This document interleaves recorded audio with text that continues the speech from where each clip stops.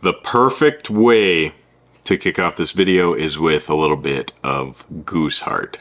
I also have some liver here, but growing up, eating hearts was a delicacy because there was only so much, and between us three siblings, we all always fought over it, and it was something that we always looked forward to, whether it was pheasant, goose, or any other wild game. So my uncle had some livers and hearts, and I had to take some, mainly for nostalgia, but also, like recently, since I'm training for the half marathon, my red blood cell count is very important, since that's what shuttles oxygen around the body.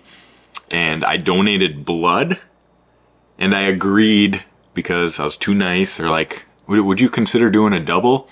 And it was called a power red, which I didn't know that meant a double unit of red blood cells, but of course, it's like common sense now that I think about. So my runs the past like 3 to 4 weeks have been a struggle, and a way to get red blood cell count up is eat a lot of iron, or could also just take some supplements, but plenty of iron in liver and hearts. And I'm also eating a lot of like beef too, because red meat provides a lot of iron. So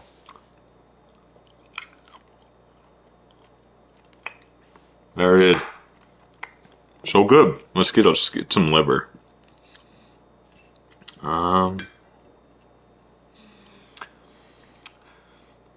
I guess I'm not as hardcore as Liver King and eating it raw, but it actually tastes really good. I think, like liver, I like the taste of liver better than hearts. But in this video, I'm going to be showing you guys a muscle building arm workout, and I'll be closing out the video with 3 honest reasons why you're not building muscle, from personal experience as well as from the knowledge that I've gained over the years. So let's dive into it. See you in the gym after this bite of liver. I was thinking, and it's been a long time since I've done a basic arm workout. It's probably been 6 months to maybe even a year, I don't know. The main reason is because since running is a big part of my training right now, getting ready for the half marathon, I'm only weight training 3 to 4 days a week. So the majority of my movements are going to be compound movements. So I'm not doing a lot of isolation stuff to where it's like just biceps. Like I'm doing a lot of like heavier rows where it's going to be working my back and my biceps simultaneously, but I'm not getting much isolation work in there. And I just feel like doing a little bit of something different today, so I could provide you guys some ideas or a workout for putting on muscle for your arms, building your arms. Because if you're only doing compound movements and your biceps and triceps are pretty much the secondary mover, you're not gonna see a ton of growth and development with those muscles. But by isolating those muscles, you're going to develop them a lot more and getting stronger with them, and also improving the pump and just having a really solid hypertrophy type of approach with those isolation movements. So with running, the less amount of weight training you do during the week, the higher the percentage the movements should be compound movements.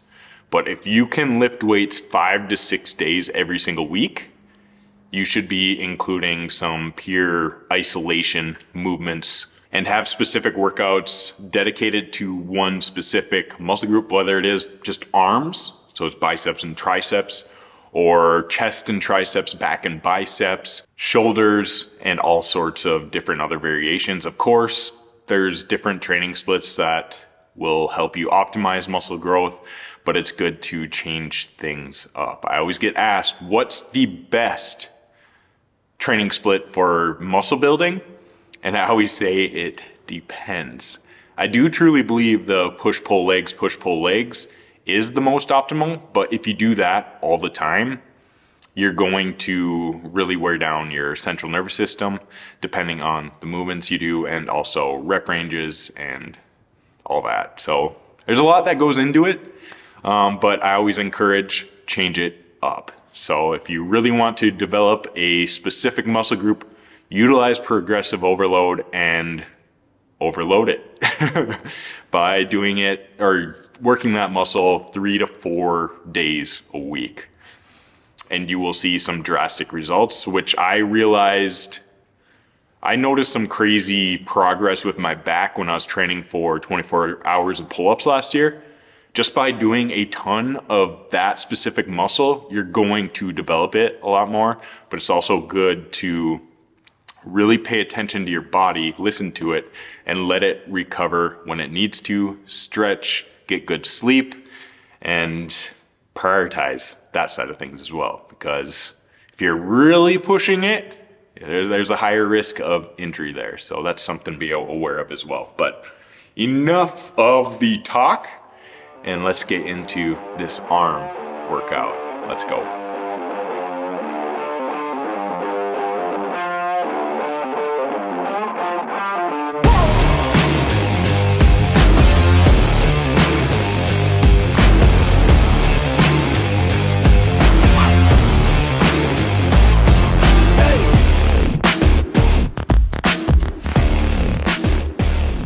So when I do a strict arm day, I like to start with one strength bicep movement and one strength tricep movement. So of course we started with bicep hang curls. It's similar to concentration curl, but it's just hanging your arm down and keeping your arm perpendicular to the ground and not swinging too much. But as you could see in my one set, I had to swing a little bit, and that's okay, because I was pushing the weight a little bit more. The goal was 6 reps, but that set I only got 4 reps. So that's not a big deal. What I like to tell clients a lot of times is a rep range, like 4 to 6 reps. The goal is to hit the 6 reps, but if you only get 4, that's a good thing. And then the next set, maybe drop the weight down so you can get closer to that 6 reps. So the rep range I always like to rely on when it comes to strength for an isolation movement is anywhere between 5 to 8 reps. Versus a compound movement, that could be anywhere from 1 to 5 reps for strength. So let's get into triceps now.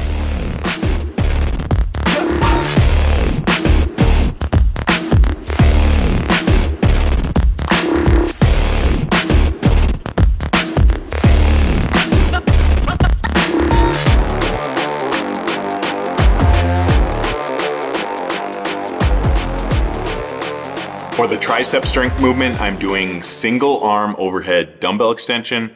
The reason why I do single arm is so I can choose a dang heavy weight for that arm, and my free arm can be there to spot me. This is very beneficial if you work out by yourself or you don't want to ask somebody for a spot. So that's why I'm doing single arm rather than 2 arm, and also doing single arm will help prevent imbalances. So by doing single arm, you're gonna work both sides equal amounts, and you're gonna find out which side might be stronger or weaker. So the strength movements are done.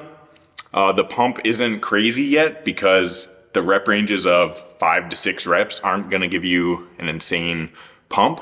But now we're gonna get into the 8 to 15 and maybe up to 20 rep sets, where the pump is gonna be absurd. Let's go.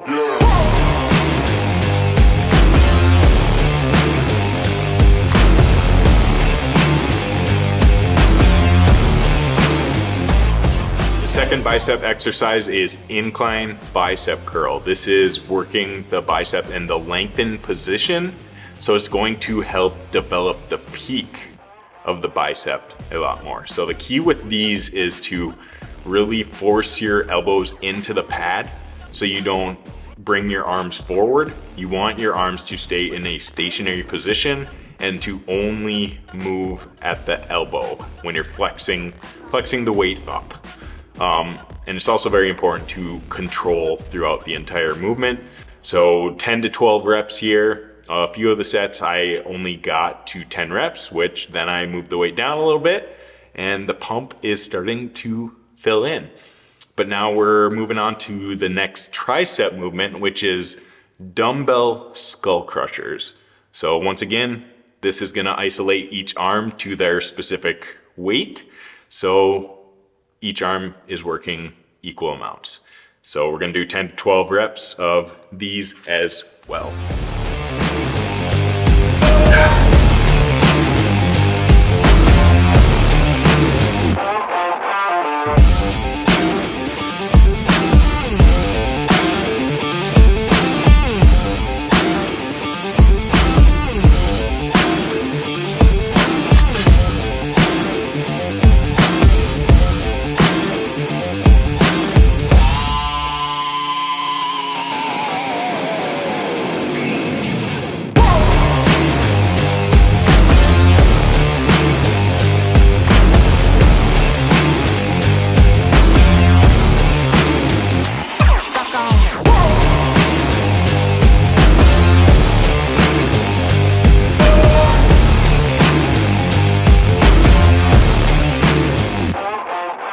Now I'm starting to feel the juicy pump come in. So one thing I want you guys to not be afraid of, especially with some isolation movements, is going to failure.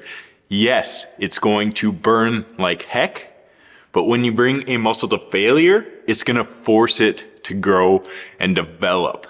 So embrace that pain and know that it's going to lead to good things. And also that pain and failure leads to releasing endorphins, and you'll feel even better compared to if you're just going through the motions during a workout, which I think a lot of people do. So bring the intensity, don't be afraid of failure, push yourself and become uncomfortable. And also the pump will be way better as well. So now we're gonna move into a superset, which will be single arm cable tricep kickback, supersetted with high curl, single arm. So I'm gonna do my right arm with the kickbacks first, and I'll do left arm, then I'll go right arm curls, and then left arm curls. And I'll just go through that with a little rest, but not much. The rep range is going to be 12 to 18-ish. I'm hoping for around 15. And if I get 18 during a set, I'll drop it down to, or I'll increase weight slightly. To finish off the triceps, we're gonna do an exercise that I think is kind of slept on, and most people probably don't even know about it, to be honest. So it's tricep or push-up position, plank position, tricep extensions. So we're gonna do 3 rounds to failure with 1 minute rest between sets.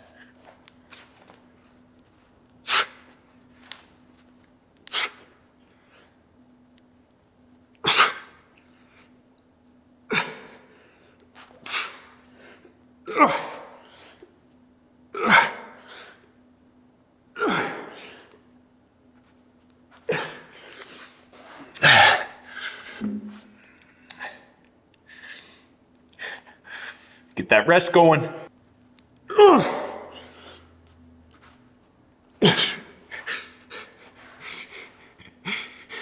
It's such a deflating feeling when you fail. But it's a good thing. You're forcing growth and development.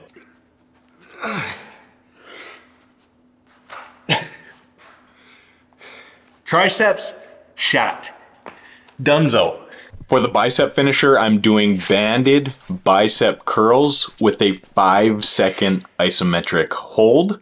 The coolest thing with bands is that the further you stretch it, the more the resistance there will be. So that's why doing isometric holds with bands can be very beneficial. And of course, since this is a finisher, I'm going to failure. Now here are the 3 honest reasons why you're not putting on muscle. The first one, I'm just gonna get it out of the way because I know you've all heard it, but it's a very important one that determines whether you put on weight or you don't, is eating enough. I'm gonna keep this short and brief because you've heard it before.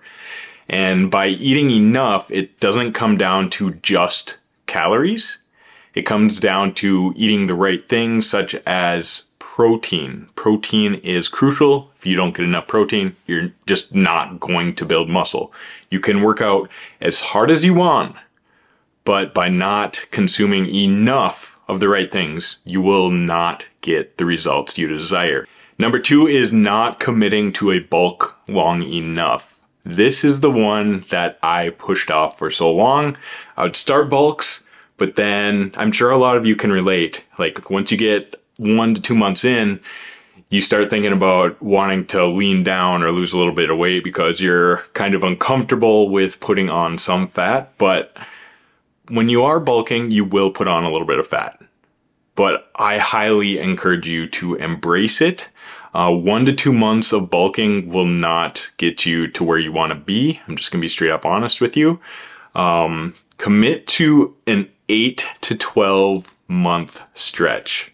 Yes, that can be intimidating, but I promise you, by the end of it, you are going to be so happy with the results, and you also have to look at it from a metabolism building phase as well. So the bulk, yeah, you're putting on muscle, but by putting on muscle and building your frame and eating a lot, your body's metabolism is going to rev up so much. And then for the rest of your life, maintaining that muscle is going to be so much easier. And by having a higher metabolism, it's so much easier to be lean for life. So commit to that discomfort for the 8 to 12 months, just one time, and you'll thank yourself. I will leave it at that. Don't get cold feet, dive in, commit. Even if you're 1 to 2 months in, I know you're gonna get that itch to be like, I should burn a little bit of fat here, but don't. Find your accountability, find somebody else to do it with you, find yourself a coach, whatever it takes to commit to the plan and stick with it without taking any months off, and live with the never off track mindset, of course. Number 3 is ignoring important training variables. When we think of a workout, we think of sets, reps, rest time. Yes, those are very important things that we need to build our workouts around, but there's a lot more to a workout than just 3 sets of 10 reps. Because when you think about it, 3 sets of 10 reps of doing just fast tempo and out of control is a lot easier versus if you did like slow 5 to 6 second reps, you're gonna use a lot lower weight. There's a time and a place for both of those, and it's very important to get strong in all 3 portions of the rep. Most people just concentrate on the concentric portion of the rep, which is during bench when you press. Like how strong can you press the weight? But nobody, I shouldn't say nobody, but a lot of people don't pay attention to the eccentric, the moving down, controlled. You see a lot of people in the gym, they unrack the bench, ready to go, and then they just freaking like drop it fast and have 0 control on the way down. So they can use that rebound momentum to help them start moving it back up. But the stronger you get with your eccentric, the more your muscles are going to develop. It's just night and day difference. Because if you're only working on the concentric side of things, that's 1/3 of the rep. You got to be strong throughout the entire rep, and I think this is very overlooked. There's also the isometric portion of the rep, which would be during a bench if you were just holding the bar down here, but also like keeping your chest engaged, not just like letting it crush you. So pause reps, working on certain tempo reps, like negatives, whether it's 3 to 4 seconds down on your bench and then explosive up. You need to do those types of things as well, and also change up your rep ranges too. Like one training phase, 4 to 6 weeks, you could be in the rep range of 4 to 5 reps for, say, bench press. And then the next training phase, maybe go my more hypertrophy style workouts to help get better pumps, to help force your muscles to grow, and also implement things like drop sets and training to failure. Those are two very important things, and bring the intensity. If you're just going through the motions and you're not making yourself uncomfortable and feeling the burn to where it like hurts so dang bad that you're like laughing, you're not pushing yourself hard enough. I'm not saying every set should be that way, but when you're doing drop sets, sets to failure, a lot of the isolation type of movements, like your curls, triceps, and single muscle movements, very important. So those are the 3 reasons why, honest reasons why you're not putting on muscle.